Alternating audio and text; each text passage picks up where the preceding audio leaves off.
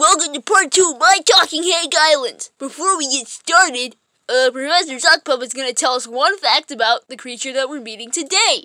As you can see, we started here, we got the rabbit. Today we're gonna move on to the elephant.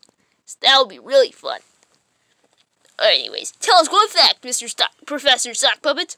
Well, as you can see, elephants are known for their very long trunks. They might be one of the largest mammals on Earth.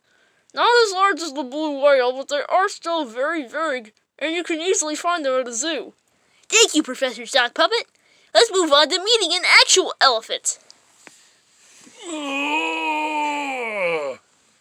Hi there, everybody. Hi. I'm an elephant. You can call me Edward.